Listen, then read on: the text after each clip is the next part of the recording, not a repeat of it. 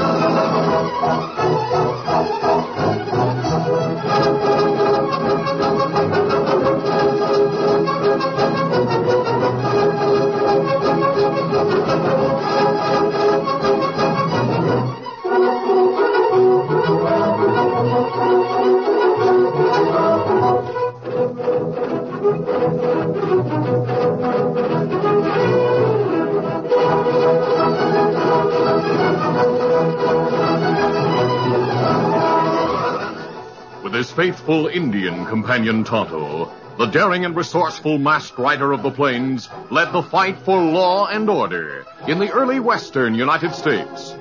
Nowhere in the pages of history can one find a greater champion of justice. Return with us now to those thrilling days of yesteryear. From out of the past come the thundering hoofbeats of the great horse Silver. The Lone Ranger rides again. Come on, Silver. Let's go, big fella. Hi-yo, Silver! Hi!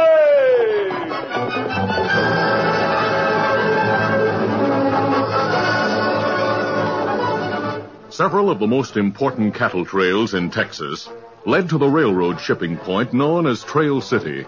It was a turbulent town that attracted outlaws and gamblers as well as cowmen. Tonto, the friend of the Lone Ranger, bought supplies in Trail City. And when he rejoined his masked friend in the camp outside of town, the Indian told about a man who frequented the Red Dog Cafe. Him gunman, Kemosabe. Everyone call him Sarsaparilla Kid, 'cause him drink only sarsaparilla. Well, why did you call him a gunman, Tonto? Well, him wear 2 guns. Oh. And people say him sit alone in cafe for past few days, waiting for man him want to kill. Does he look like a killer? No. Him young, good looking. Kemosabe, him doctor. Well, how do you know he's a doctor? Well, me see where him tie horse at hitch rail.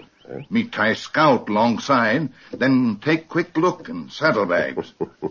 You certainly were curious. Oh, what did you find in the saddlebag? And now you curious. Yes, I admit it. Well, me find bag of doctor's tools and medicine, and paper that say him finish medical school in East. Did you see the man's name on it? It say James Hubbard. I wonder, Tonto, why a man who took the doctor's oath to save human life is prepared to turn killer. Me wonder same thing. Tonto, you said Dr. Hubbard spent the last few days in the cafe. That what me hear. Do you know if he's there evenings? Him there all time, from morning till cafe close. All right, Tonto. We'll go there tonight. That evening, soon after dark, the Lone Ranger and Tonto started for town. Meanwhile, the Red Dog Cafe was crowded with cowboys whose herds had been brought to Trail City for shipment by railroad. Young Dr. Hubbard sat alone at a table in the rear, a bottle of Sarsaparilla, the only soft drink of that time, in front of him.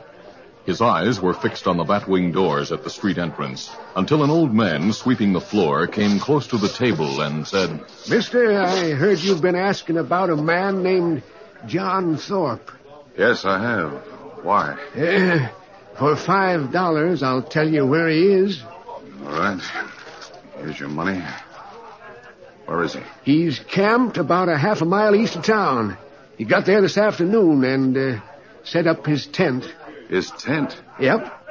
He's a preacher. Well, then he's the wrong man. The John Thorpe I'm waiting for is one of the toughest cattle barons in Texas. He makes his own laws and lives by the rope and gun. He should be here with the cattle herd in a few days. How long is it since you heard about him? About 10 years. He's the same man. Thorpe used to be what you said, but about 10 years ago, something happened that changed him. What happened? I don't know. But for 10 years, he's been traveling around holding revival meetings near cow towns like this. His daughter travels with him. Her name is Jane. Jane? Oh, a handsome girl. About your age. Is Thorpe a tall man who walks with a slight limp? Yep. He's got a bullet scar on his neck. That's the man. He set up a big tent and aims to start his revival meetings tomorrow night. He calls himself Brother John now, and he preaches some powerful sermons against lynching and gunfighting. Brother John. I don't suppose he carries a gun anymore. Nope. He don't need a gun to defend himself. Nobody would shoot a sky pilot. I said nobody would shoot a sky pilot. I heard you. Not even a hot-headed gunslick like Lightning Joe Crane. Who's he? He's foreman of the Box O outfit, which just bedded down a herd of cattle outside of town. Last year... What happened last year? Lightning Joe was in town during the cattle loading season, and Brother John was here at the same time. Lightning Joe started raising a ruckus, and Brother John disarmed him and threw him out of the tent. Never in all my life did I see a man as howling mad as Lightning Joe. That preacher sure has nerve. I wonder. As I told you, mister, no one would shoot a sky pilot like Brother John. You'd better get on with your sweeping. I want to think. Yeah, better get on with the sweeping.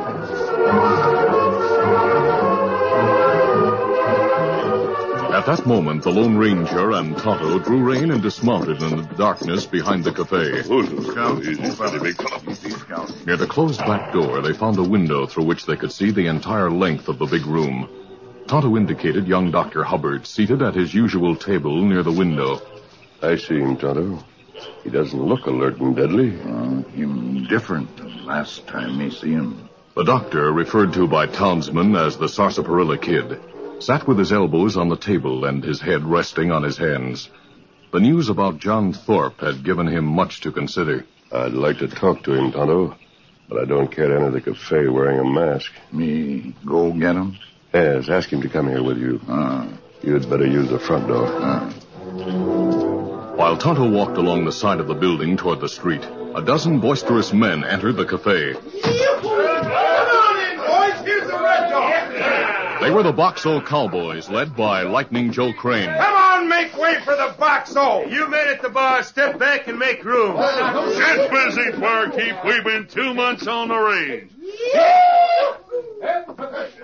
Hey, Joe, let's find a table where we can sit down and relax. Good idea, Brazos. Yeah, see a table in the rear, only one man sitting. We'll make him move. Come on. One man's got no right to hold down a table. That's right, Brazos. Especially when Lightning Joe Crane wants to sit down.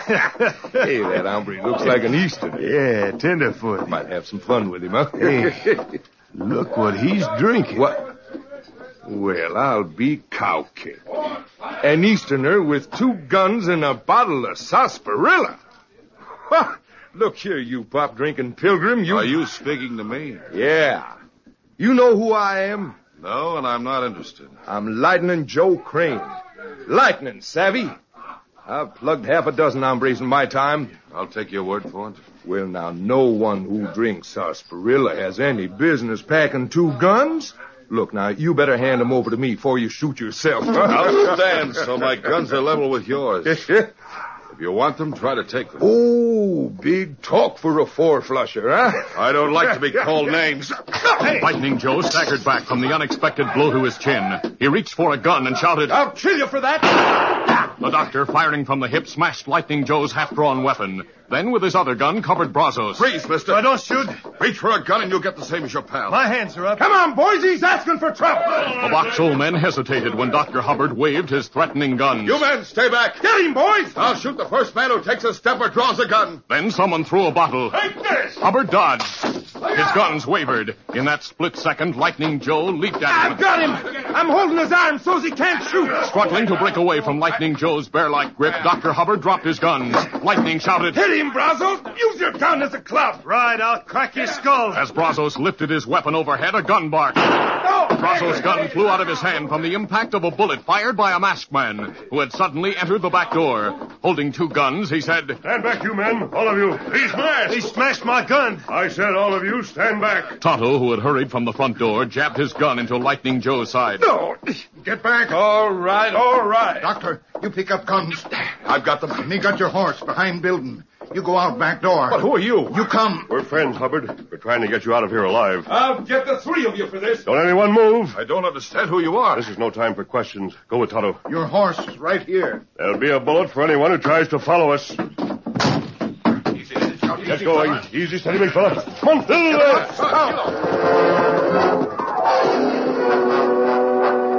By the time Lightning Joe and Brazos opened the door, the Lone Ranger and his companions were out of sight beyond buildings. The three soon reached the masked man's camp in the woods south of town. There, the Lone Ranger gave an adequate explanation for his mask and told how Tonto had learned the doctor's identity. There's one question you haven't answered. What is it, Doctor? Why did you and Tonto help me? You needed help. You might have been killed. Life is cheap in this part of the country. Yes, life may be cheap, but your medical training is priceless. The West needs you. The country would suffer great loss if you were to die or kill. If I were to kill? Could you practice your profession after violating the doctor's oath by taking a human life? What makes you think I'd kill someone? The way you wear and handle your guns. Oh. As for your own safety, you'll be in danger as long as Lightning Joe's around here. You shamed him in front of his friends. He started the trouble. Nevertheless, he'll not rest until he gets revenge. So now I've become an object of revenge. An object of revenge? As well as a seeker. What do you mean? I think you're seeking vengeance against someone. Isn't that true? Well, yes, it's true. Why not tell Tonto and me the story? I guess I owe you that much. It began 10 years ago. I was 15 years old and living with my father, who was a poor homesteader. Was your mother alive? No, she'd been dead for about a year. Dad and I lived near a wealthy rancher who hated homesteaders. Some of his cattle was stolen. On the basis of flimsy evidence, the rancher accused my father of being the thief. Because of his charges, Dad was lynched. Oh, I'm sorry. Later, the real thieves were caught. They confessed, and Dad was proved innocent. But that didn't bring him back. I swore then that I'd kill the rancher. Oh? Before I could carry out my vow, the sheriff with whom I lived after Dad's death sent me to a rich lawyer in the East. A friend of Dad's who adopted me and sent me through school. Yes? After finishing medical school, I came back to Texas to get him. But found he'd sold his ranch. I didn't know where to find him, so I came here to Trail City, figuring he'd be here with cattle for shipment by railroad. 10 years is a long time, Doctor. The rancher may be dead. Oh, he's alive. His name is John Thorpe. What? You don't mean Brother John? Yes. I learned tonight that Thorpe had become a preacher, that he's near Trail City. I've heard that Brother John does lots of good, preaching against violence. Do you still want to kill him? I don't know. I'm going to talk to him. I think you should. Tonto and I'll go with you. You don't need to? We'll go with you, Doctor. Please, give me your guns.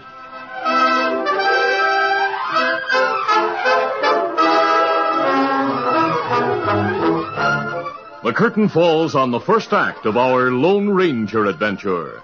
Before the next exciting scenes, please permit us to pause for just a few moments.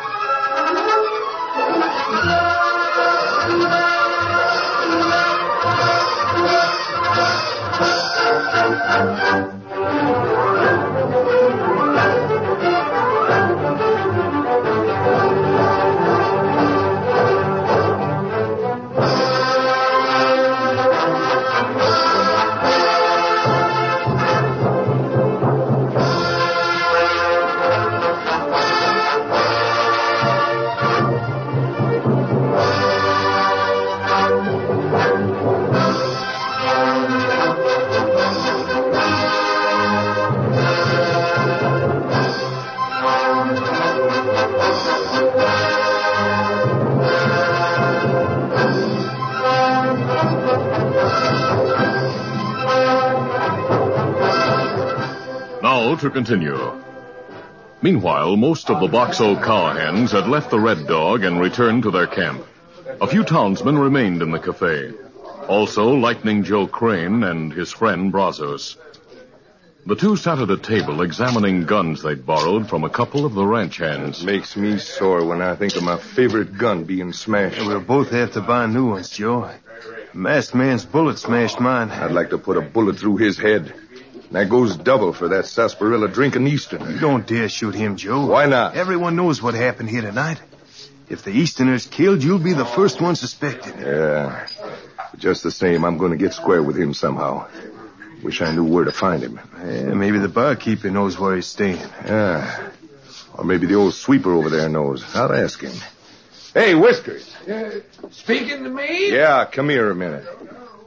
Yes, sir. You're always around. You probably hear a lot of talk. You know where we'll find the Sarsaparilla kid? He's been living at the hotel. Thanks. There's something else I might tell you. What? I said I might tell you. Sort of depends. Do you want money? What I know should be worth about $5. All right, here. Here's $5.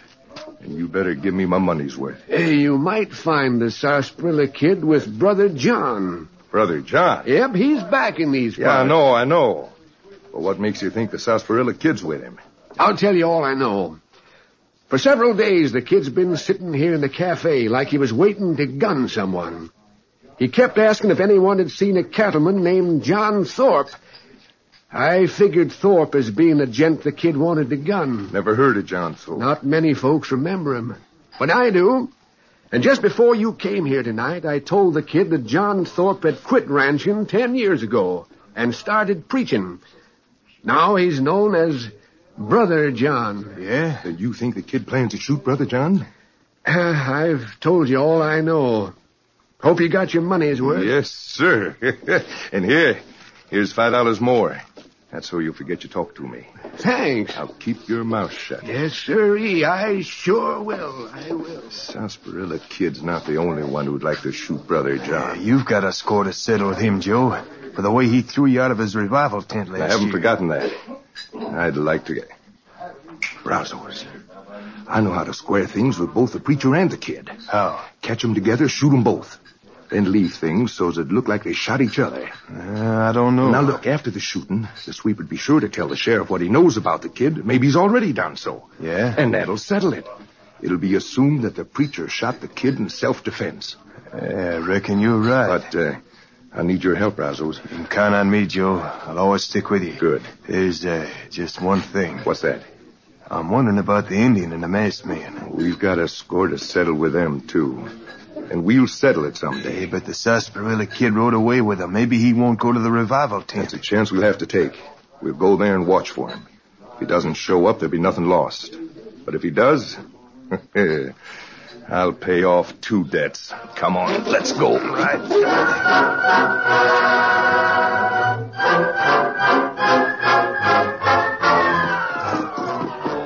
Meanwhile, Dr. Hubbard, alias the Sarsaparilla Kid, accompanied by the Lone Ranger and Tonto, drew rein and dismounted a short distance from the big revival tent on the outskirts of Trail City. Oh, Silver. Oh, easy. Steady, big fella. Easy. The Lone Ranger glanced at the lighted tent, which glowed in the darkness, then drew from his belt the guns he'd taken from the doctor.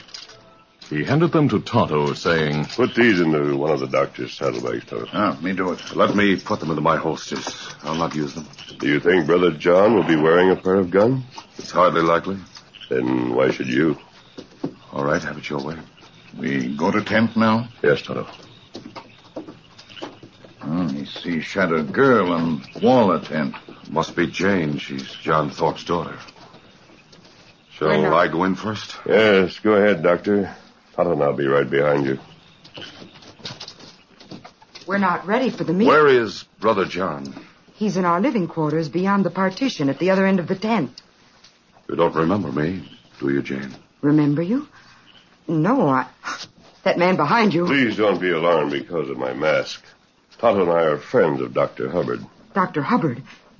Jim Hubbard. Yes, Jane. It's been 10 years since we saw each other. 10 years since you swore to kill my father. And now you're here with a masked gunman and a savage Indian to carry out your vow. No, Miss Thorpe. Don't lie to me. Father and I know about you, Jim. We've heard about the way you practiced every day with your guns, and we know why you did it. Jane, I admit I swore to avenge my dad and came from the East for that purpose. But when I got here, I learned that your father had become a preacher. So you brought a masked gunman to do your killing for you? That's not true. I'll tell you why my father became a preacher. It was because he so bitterly repented the mistake he made. The mistake that made you an orphan. He sold his ranch, his cattle, everything he owned. And he gave part of the money to charity. The rest he turned over to a lawyer in the East, a lawyer named Hawks. Hawks? The man who adopted me? Yes. Did you really believe he was a friend of your father? Well, that's what you were supposed to think. But actually, he was my dad's agent, to raise you, to give you an education. I didn't know that. He kept Dad advised. We knew how well you did in school, and how you were constantly practicing with guns. Jane, please believe me. I'm sorry. Oh, Dad.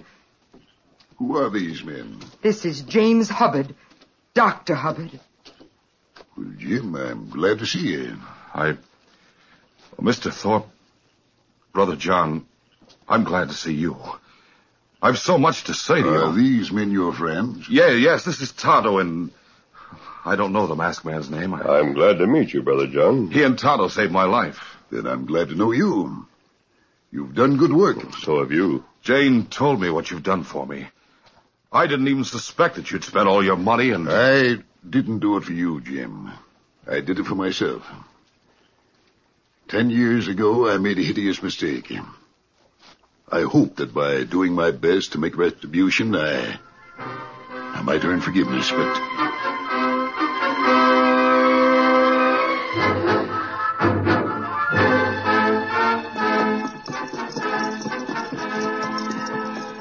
While Brother John talked to Dr. Hubbard, Lightning Joe Crane and Brazos rode out of town and through the darkness until they saw the big tent. Rein in, Brazos. Ho there. You better leave the horses right here. The two men walked closer to the tent. Then Brazos stopped, drew his gun, and waited, while he watched Lightning Joe move soundlessly close to the side wall of the big tent. He saw the gunman lie flat on the ground and cautiously lift the canvas far enough to peer beneath it. Then he saw Joe gesture with one hand and hurried forward. Joe spoke in a whisper. Brazos, we've got better luck than we even dreamed of. Yeah, how's that? The kid's in there. Yeah? And who do you think's with him? It's that Injun and the masked man. Now, the kid's not wearing guns. His holsters are empty. And Brother John's not armed. That leaves only the masked man and Injun. And we'll have the drop on them both before they know what's happening. Come on. Inside the tent, the Lone Ranger and Tonto were gratified to see Brother John and Dr. Hubbard shake hands. Jim, you've no idea how I've hoped and prayed for this day. I'm glad it worked out this way. Extra hands, all of you. Keep them high. Do as they say, Tonto. Brazos, Lightning Joe. If anyone makes a move, I'll shoot the girl. This is luck, Joe. We'll get square with the masked man and the Injun as well as the others. It's our night for revenge. Put down those guns. I threw you out of this tent a year ago. Yeah, and I'm here to get square. Shoot any one of us and you're both hanged. Not a chance. Everyone in town will think the Sarsaparilla kid did the shooting, with the help of his pal. Who? You. I haven't a gun. You will have when they find your body. It'll be the gun that shot that preacher and his daughter. You two think you'll get away with the murder of all 5 of us? Yeah. And we'll start with the men who wear guns. You and your Injun pal. Brazos, you drill the Indian, I'll take the masked man. Right. You skunks! There was an explosion of action when Joe and Brazos tightened their trigger fingers. In that instant, the Lone Ranger and Tonto, gambling with their lives, ducked low and charged. And in the same instant, Brother John rushed forward. The first shots went wild, but Joe and Brazos still held their guns and struggled for the chance to use them. The young doctor joined the fight. Hang on to his gun hand. I'll do the rest. I'll kill you! You don't have time. My wrist! Drop the gun or I'll break it. Brazos dropped his gun, but Lightning Joe fired once more. Dad! The preacher staggered back and fell as Tonto finished the fight with a hard blow to Joe's jaw. Good work, Tonto. Me knock one out. I'll drop my gun. Don't shoot. On your feet, Brazos, you're through. My father's been shot. He's unconscious. Give me a gun. I'll kill those crooks. You're no gunman, Hubbard. Do your work as a doctor while Tonto and I tie these would-be murderers. My surgical kit is in one of my saddlebags. Oh, I'll get